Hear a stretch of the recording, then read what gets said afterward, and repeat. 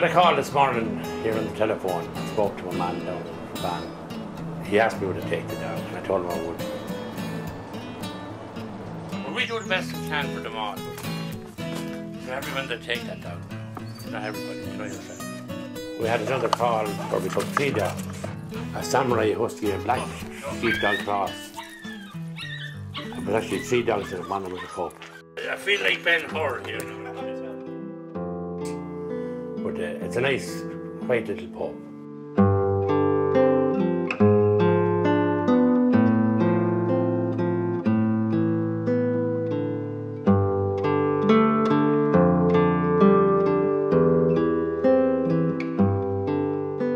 I personally feel that the visibility of pounds, or the historical association that dog pounds have with dangerous dogs, or dogs that have been worrying sheep, or just troubled dogs, is not always necessarily the truth. There are quite a lot, I would say 70 to 80% of the dogs that I see coming through the pound that I have to euthanize myself every week would make ideal pets.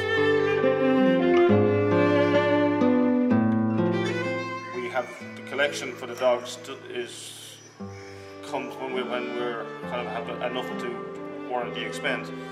So we have a walk-in freezer where we keep the euthanized dogs until such time as we can get an approved haulier to take the dogs away to the approved rendering plans.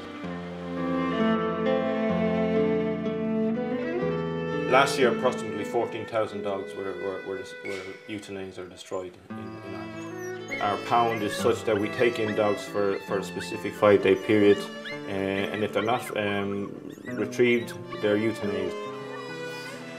You want to go on the other end of the day?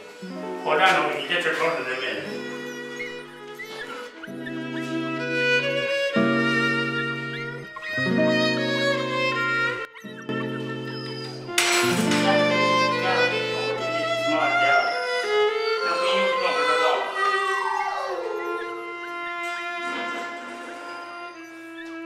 The dog warden will go into the pound and bring out the dog to me.